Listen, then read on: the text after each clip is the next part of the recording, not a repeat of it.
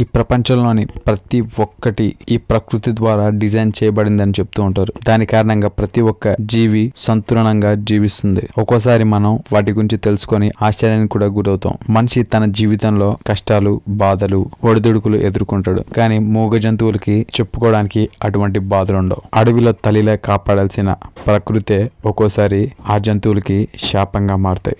కొన్ని సందర్భాల్లో ప్రకృతి ఆ జంతువుల పట్ల ఎంత కఠినంగా ప్రవర్తించినా ఆ మూగ జీవాలు అలానే ఉండిపోతాయి. అలాంటప్పుడు వాటిని మనం చూస్తే ఎంతగానో జాలిపడతాం. మరి ప్రపంచంలోనే ప్రకృతి ద్వారా అపాయానికి గురైన కొన్ని జంతువుల గురించి మీకు తెలియని కొన్ని ఆసక్తికరమైన విషయాలు ఈ వీడియోలో తెలుసుకునే ముందు టీటాక్ ఛానల్ ని సబ్స్క్రైబ్ చేయడం మాత్రం మర్చిపోకండి. ఇక విషయంలోకి వెళ్దాం. ఈ వీడియోలో నేను చూపించబోయే జంతువుల్ని గనక మీరు చూస్తే ప్రకృతి ఈ జంతువులకి ఎంతో అన్యాయం చేసిందని బాధేస్తుంది. మరి అటువంటి జంతువుల గురించి ఇప్పుడు మనం తెలుసుకుందాం. నెంబర్ 5, ప్రకృతికి గనక కోపం వస్తే అందులో చిన్న పెద్ద, పిల్లలు పెద్దలు, జంతువులు కీటకాలు అనే భేదాలు ఉండవు. అందరినీ అంతం చేసేస్తుంది. కోస్టారికా యొక్క సముద్రపు తీర ప్రాంతంలో అలా నడుచుకుంటూ వెళ్తున్న ఒక వ్యక్తి రాళ్ల మధ్యన ఇరుక్కుపోయిన ఒక స్లాత్ జంతువు యొక్క పిల్లని చూశాడు. ఆ జంతువు ఆ రెండు రాళ్ల మధ్యలో ఇరుక్కుపోయింది మరియు ఎవరైనా హెల్ప్ చేస్తారని అరుస్తుంది. ఇది చూస్తే ఏమనిపిస్తుందంటే సముద్రంలో బలమైన అలల కారణంగా ఆ రాళ్లు వచ్చి ఆ జంతువుకి గుద్దుకోగానే అది రెండు రాళ్ల మధ్యన ఇరుక్కుపోయింది మరియు దాంతో పాటు మిగిలిన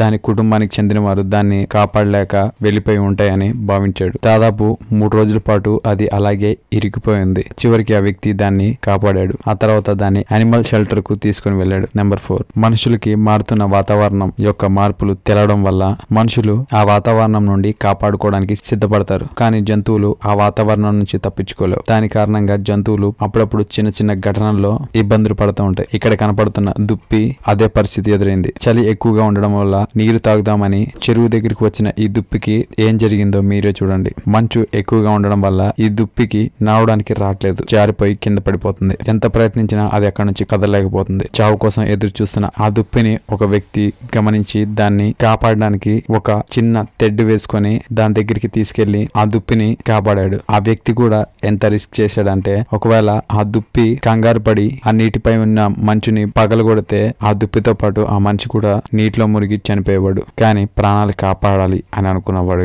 ఎలాగైనా కాపాడగలుగుతాడు. నెంబర్ 3, ఎక్కువ శాతం జంతువులు ఏ కాలంలో చనిపోతాయి అని అంటే అది చలికాలమే అని చెప్పాలి. 2013లో యూకేని ఒక స్నో స్టార్మ్ హిట్ చేసింది. దాని కారణంగా ఎక్కడ చూసినా మంచు కురుస్తూనే ఉంది. మనుషులే బయటికి వెళ్ళడానికి ఆ మంచుకి భయపడుతున్నారు. నార్త్ వెస్ట్ లో ఉండే గ్యారెత్ విన్ జాన్స్ అనే వ్యక్తి ఆ దేశంలో రోడ్డు మీద మంచుని క్లియర్ చేసే ఉద్యోగాన్ని చేస్తున్నాడు. అలా ఒక రోజు అలా క్లియర్ చేస్తున్నప్పుడు 10 మీటర్ల లోతులో ఒక గొర్రె చలికి మంచుతో కప్పబడి ఇరుక్కుపోయింది. ఆ తర్వాత ఆ వ్యక్తి అది గమనించి ఆ గొర్రెని కాపాడాడు. 3 రోజుల పాటు ఏమీ తినకుండా అంత చలిలో ఆ గొర్రె ఎలా బతికి ఉందని అతను ఆశ్చర్యపోయాడు. నెంబర్ 2, ఇప్పటిదాకా మీరు చూసిన జంతువులన్నీ అదృష్టం ఉంది కాబట్టి ఎవరో ఒకరు కంటపడి బతికి బయటపడ్డాయి. కానీ ఇప్పుడు నేను చూపెట్టబోయే వీడియోలో ఆ జంతువుకి అదృష్టం బాగాలేదు. ప్రకృతి ఆ జంతువు పట్ల ఎంత కఠినంగా ప్రవర్తించిందో ఆ ఫోటోని ఇప్పుడు మీకు చూపిస్తాను. చూసారు కదా, దారి ఉందేమో అనుకొని వెళ్లి ఈ దుప్పి ఆ 2 కొండల మధ్య ఇరుక్కుపోయింది. అక్కడ నుండి 1 ఇంచు కూడా కదలలేక